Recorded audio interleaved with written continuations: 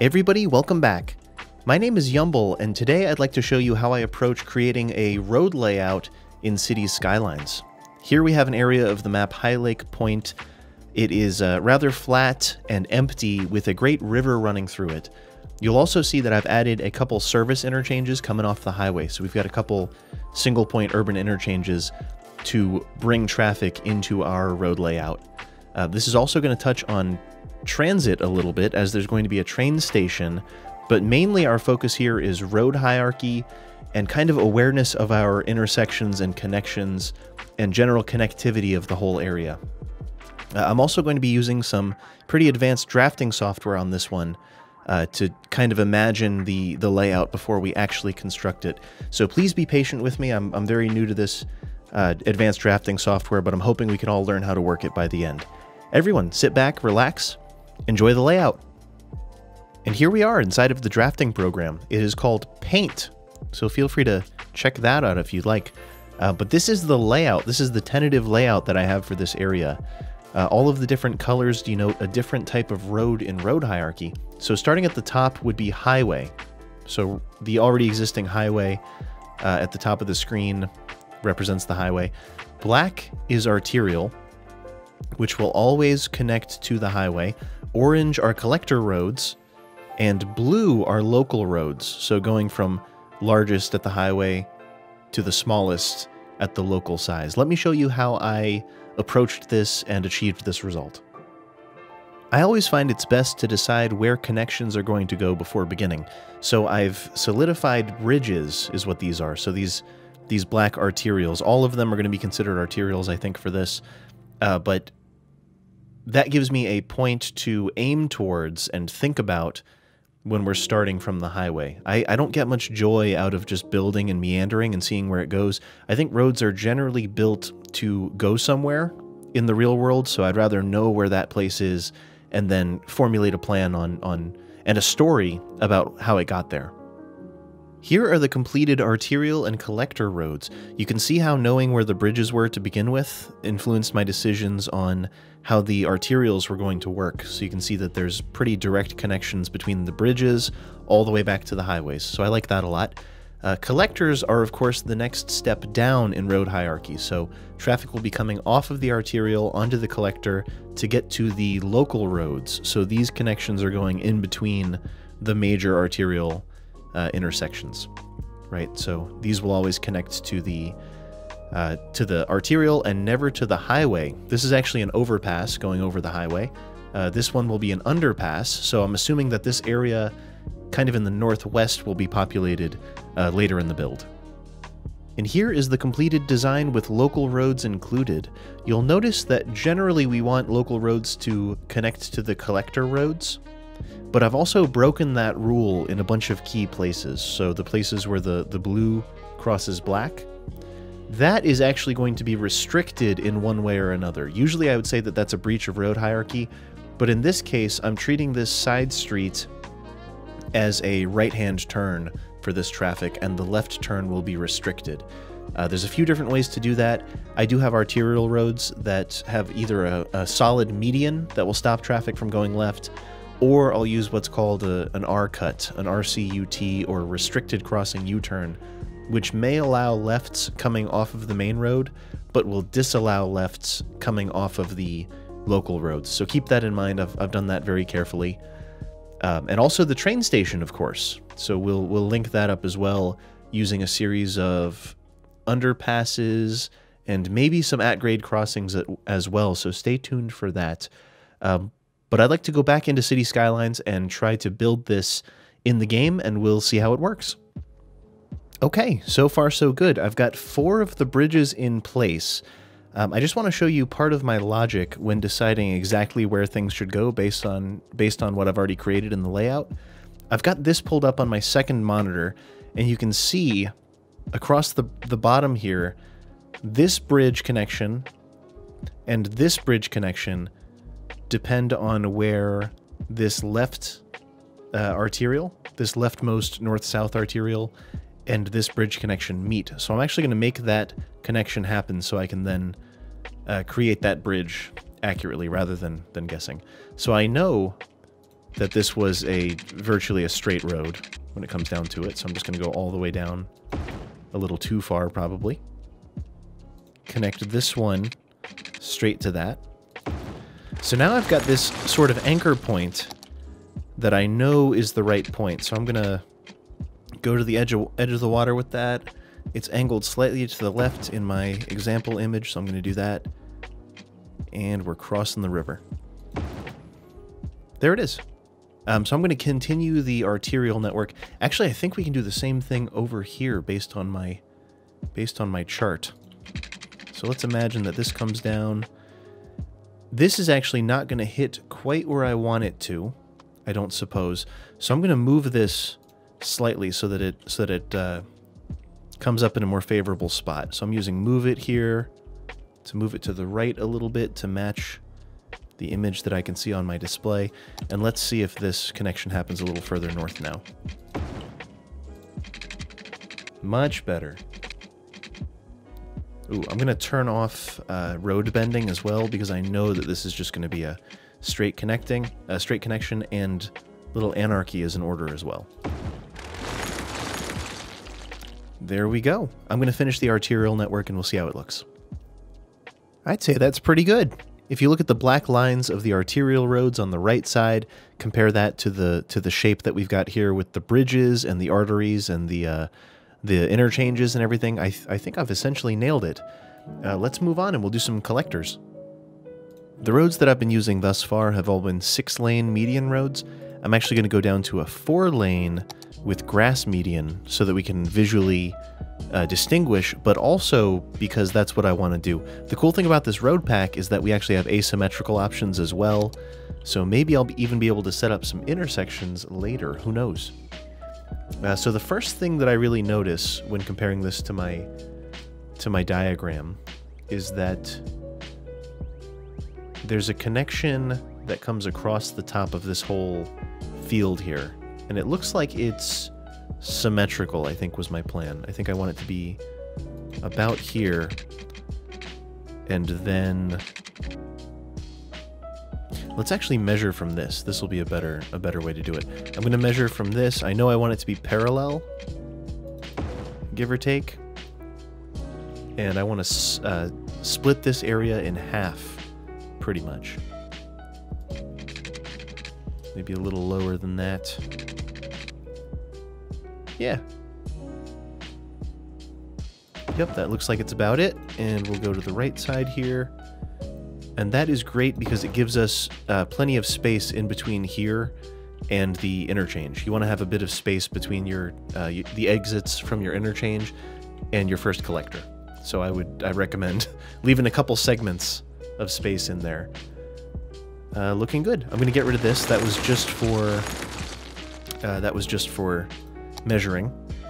And the next thing that I really see is a diagonal that kind of goes straight. It starts at a bridge here. So let's imagine a bridge that goes over the highway. And I'm just going to use anarchy and just go right through the whole thing. But it ends down here. So I've got this funny little triangle shape in the original layout. And I think we'll be able to make a cool intersection out of that later. Maybe right there. Let's see if that adds up. I'm going to compare it to my... compare it to what we... to what we already drew. Perfect. Looks good to me. I'm just looking to make sure that different areas seem to be about the same size as the idea so that all the lines work out in the long run. But that seems to be good to me. So we can actually use, what's it called? Network Multitool here. If you want to get a little wild. and get some cool connections in here. So we're going to connect this road to this road. We are not. We are going to use Network Multitool to actually subtract a couple nodes. So this tool does a bunch of cool stuff. I've got a tutorial about it if you're curious of some other features, but you can use it to consolidate roads together and kind of just make them connect, just make it happen. We can do that up here also. So let's see. Can I subtract a node or two? Here, we can actually, let's just connect them and then subtract the nodes. That should work fine. And then the minus button, get rid of those. Close nodes are not your friend, so make sure to get rid of them if necessary. These can be combined, of course. They can't, so we actually have to remove the node once again. So we'll get rid of this one. There we go. And this is actually a bridge. Here's a way to do it. Maybe I will delete the last segment. In fact, I'm going to delete this all the way back to the intersection there. And we're going to get this same network back. And I'm just going to measure how far it is to this highway here. I know that I'm going to want it high by about this point here. How high exactly, I'm not sure. Maybe 10 meters high, something like that. Right there. So I'm going to go up to 10 meters. I'll change that later if necessary. And we'll cross the highway. It is nowhere near 10 meters higher than the highway, but that's okay. I can adjust everything. I might even end up lowering the highway for this. We'll do 12 units long over the top, and then maybe another 12 units down. How far on this side? 9 units, that is not far enough. So I'm going to cut that there, and we are going to make this a true 12-unit overpass. Same on this side. I'll figure out the details later. Right now it's mainly about sketching out the layout of the whole thing. So that's a pretty major road. All of these continuous medians and such, I'll adjust those out later. Don't worry about that. As I said just a moment ago, it's all about the sketch. So same sort of thing. There's a crossing that happens here. So I'm going to make that happen right now. And it looks to be about midway between these two intersections on the arterial, so I like that. It's probably just about there. And it crosses to about midway on this right side here. I think it's supposed to be parallel to this road, but I'm actually not going to make it perfectly parallel. This one, I respected the parallel, but this time I'm not going to. It's okay. I think if you look at Google Earth or Google Maps, you'll find that most city layouts are not perfectly parallel. Over time, things shift, things change, decisions have to be made, stuff gets torn down. City building is wild. Let's see if we can consolidate these. We can, that's wonderful. I'll get rid of these short nodes also, so I don't forget later. Network Multitool is a lifesaver.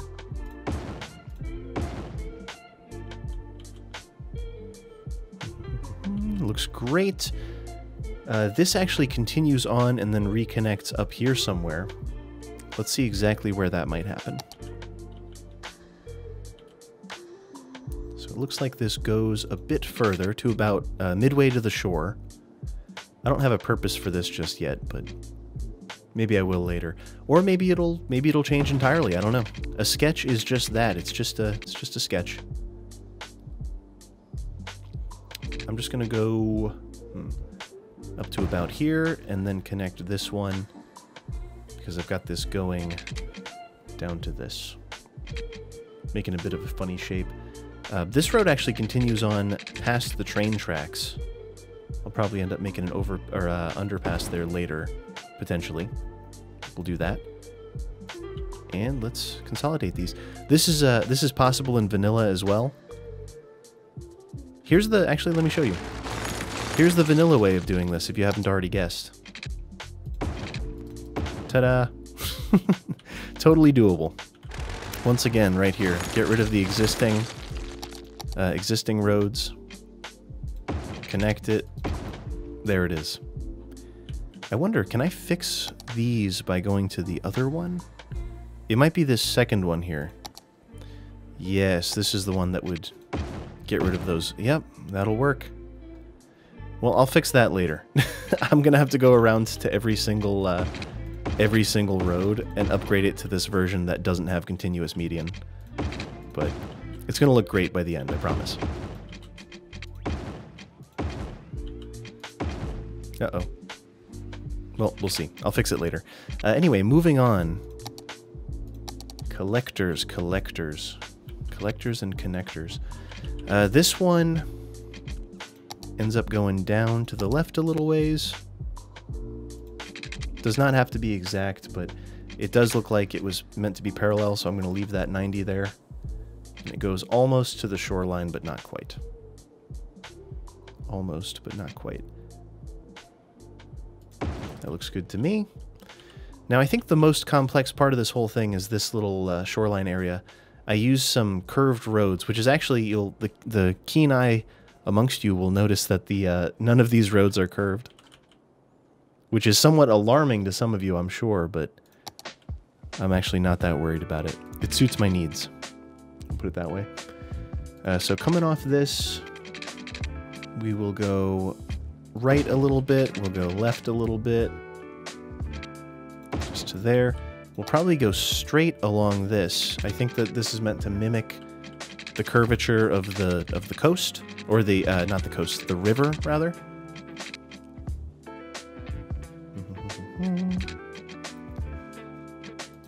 And then a quick right turn up to this area here.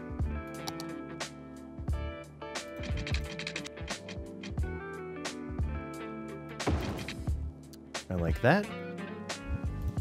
And it might, I'm just going to come off this angular actually, because I think it's still meant to sort of mimic the river there. So I will respect that. I will respect my design. Oops.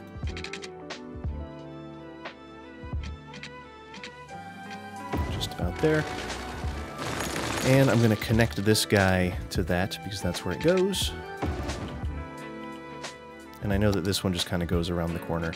Once again, there's going to be pillars here. Well, actually, if I'm real clever, I might just miss those pillars. Let's see if it happens to work out.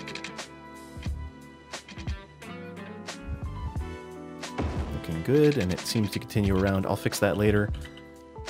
Perfect. That is right where it needs to be. Excellent. I think that can... Nope, there's one more connection. I lied. One more collector. This one basically goes straight to here, I think. So let's do that. Love it. Perfect. I'm going to clean this up a bit, and then we'll do some local roads. So throughout this project, which, by the way, I've never done it this way before in my life, but let me just say that I'm going to continue doing it this way because MS Paint is awesome, and designing without looking at the actual roads has helped me immensely.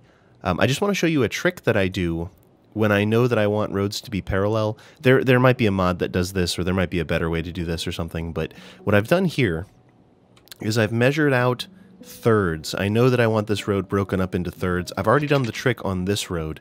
Basically, I knew that I wanted it to be parallel here, and I knew that I wanted this road to be split up into thirds. So I'm not great at math, but like this is I figured I'd share this trick with you anyway. So I've already got it broken up into thirds. I know that I want this next road to be parallel to this one, much like how this one is to this arterial over here. So what I'm going to do is I'm going to use one of these guidelines, and I'm just going to make a landing point, and I am going to use precision engineering. So if you have the mod precision engineering and you hold Alt, I assume that's the mod that does it, but look, I've got the 90 there, and that's an approximate 90, so it's still probably going to break the grid in places, but it works for my purposes.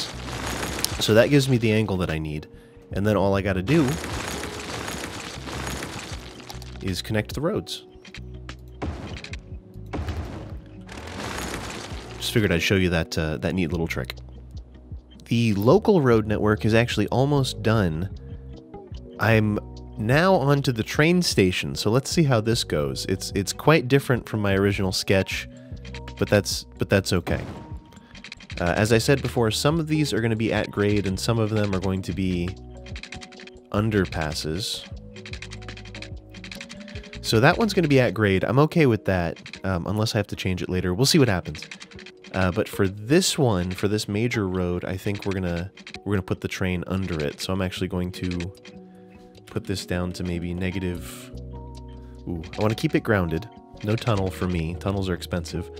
But I'm going to take it down to about -8, perhaps. Some adjustment may be required later, but we'll start with that. And we're going under. I think we'll go under that road. I think we'll go under that road as well, because I don't want to make too awkward of a connection there.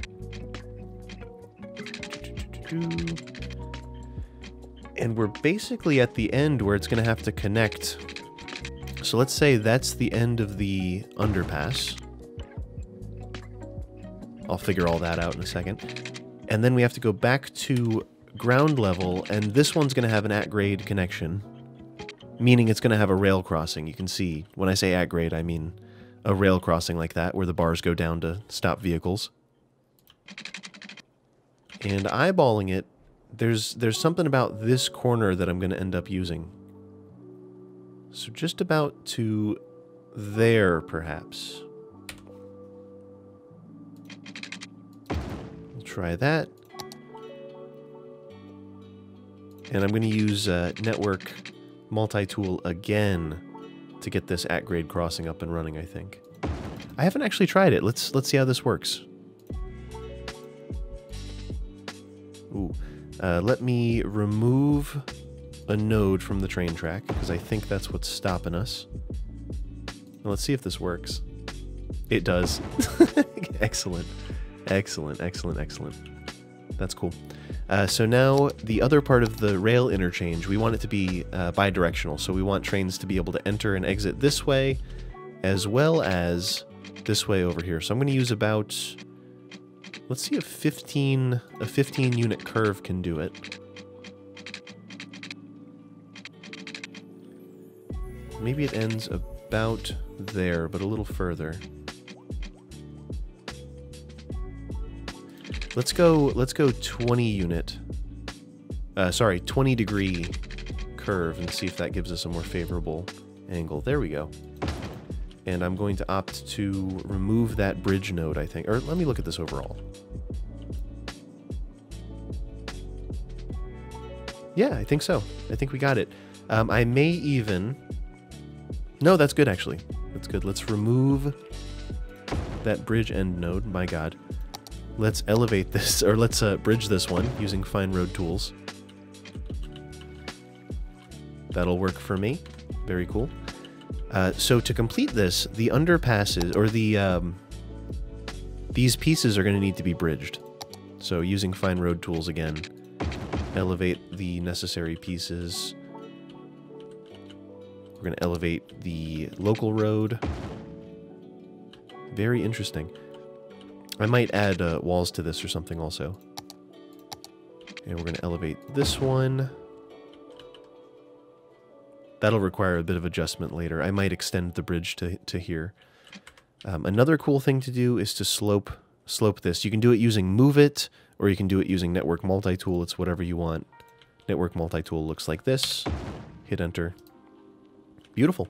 So now we'll have trains coming in fairly cleanly and somewhat unobtrusively. The one thing I'm worried about is this. I might figure out a different solution later, but that matches up with my diagram well enough, so I'm happy with that. There we go. I think that's a pretty good representation of what I originally drew in Paint. Not too bad for the first time trying this. Things to note. I'm going to end up upgrading a bunch of roads to be asymmetrical as well, with the perform median, stuff like that. And case in point, you remember what I said about traffic permeability or lack thereof? These intersections will require a bit of traffic manager, right? There's no left there. So I want vehicles to respect the median here. So I'll be going around fixing lane arrows to accomplish that. What else? Same sort of deal here, right? This is one of our arterial roads that goes right through the middle. Contextually, I don't know that it's totally different from this one, other than there's probably going to be more traffic in this area. So I don't want cars to use the local road system to cross the arterial, because that's kind of dangerous. You can probably get away with it on the collector roads. So you can see the green situation here, a mix of asymmetrical and two-lane road. Like this situation you can get away with. That one they can come up through, but I don't really want them breaking this one. So same deal. Same exact deal. Get rid of the left turn there. Get rid of the left turn and the straight through there. Get rid of the left and left and straight. So then the median is now functional, whereas before it was just a visual trick. Now it's actually vehicles will respect the fact that that is not crossable. But yeah, overall it's really good. I think this area is going to be a lot of fun to play with. I'm glad that I made this kind of shape here, because that lends itself to maybe a park or some sort of transit hub or a metro situation or trams or buses or any number of things. But overall, I'd say it's a really cool project. The big takeaway is know where your roads are coming from and have an idea of where they're going, and then sketch out based on that. I think it gave me a lot of clarity to know where traffic was going to originate and end up, and how transit might be implemented. It helped to know that from the very beginning. So be sure to use good planning in your cities. Everyone, thank you so much for hanging out. This one was a blast to make, actually. I'm going to do probably my Twitch city. This might actually become the Twitch city now that I see it. I'm very happy with the result. Can't wait to zone it in and put some buildings in and get some traffic running through it. So feel free to check me out on Twitch. I stream 2 days a week. Subscribe here, of course, if you're looking for more City Skylines tutorials, etc. We also have a Discord. Feel free to join up on the Discord if you'd like. A lot of great discussion goes on in there. Everyone, thank you so much for hanging out. I've been Yumble. I'll see you in the next stream or the next video.